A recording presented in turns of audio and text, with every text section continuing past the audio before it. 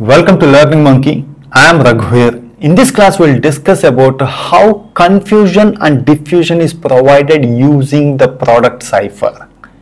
In our last classes, we clearly discussed about the design of the product cipher and what confusion and diffusion means is discussed in our previous classes. Please watch those classes and come back here. The link for the playlist is provided in the description below. Coming to today's class, See, this is the design which we discussed in our last class. From this design, what's diffusion means? Diffusion means if there is a change in a single bit in the plain text, it is going to affect multiple bits in the cipher text. That is what diffusion means. The opposite around, you can check that if there is a change in, one bit in the cipher text is going to be affected by multiple bits in the plain text. So how this design is providing that? Let's try to understand this. If you take this 8th bit in the plain text, this 8th bit is went into the key mixer. Here it is going to be done XOR operation using the key value. Means the 8th bit in the key value is going to be XOR with the 8th bit in the plain text.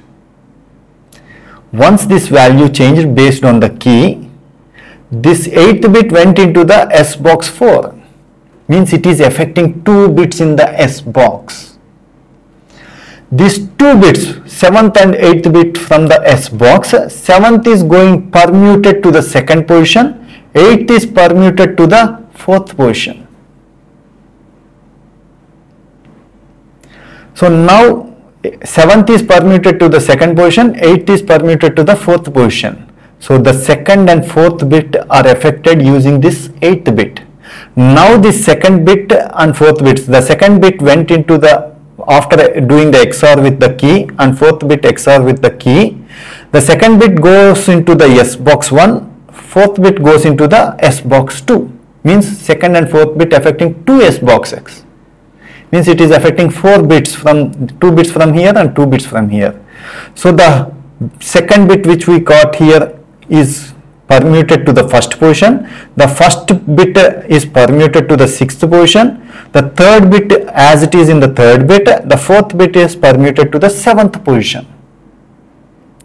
So the final output 8-bit cipher text 1, 3, 6, 7 are affected using this.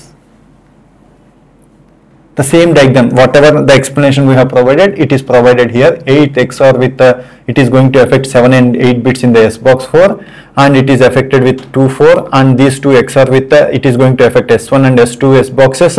Now coming out of this, you are going to get the cipher text. See, if there is a change in single bit, it is going to affect multiple bits in the cipher text.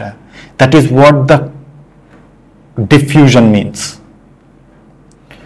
Similarly, confusion means if there is a change in a bit in the key, it is going to affect multiple bits in the cipher text. See here, if K1, so these 4 bits are affected using a K 2nd and 4th bit in the key 2 and 8th bit in the key 1. If there is a change in any one of this bit, it is going to affect this. It is going to affect 2nd and 4th bit. Again XORed with here. Again it is going to affect this S boxes. And it is going to affect these 4 bits. If there is a change in single bit in the key value, it is going to affect multiple bits in the cipher text.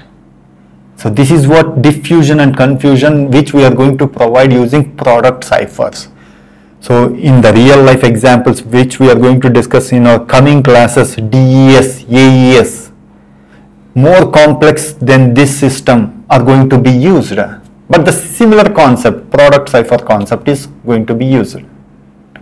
Hope you understand confusion and diffusion concept from the product cipher. If you have any questions regarding the concept, please post your questions in the comment section below. Thanks for watching. If you haven't subscribed to our channel, please subscribe to our channel and press bell icon for the latest updates. Thank you.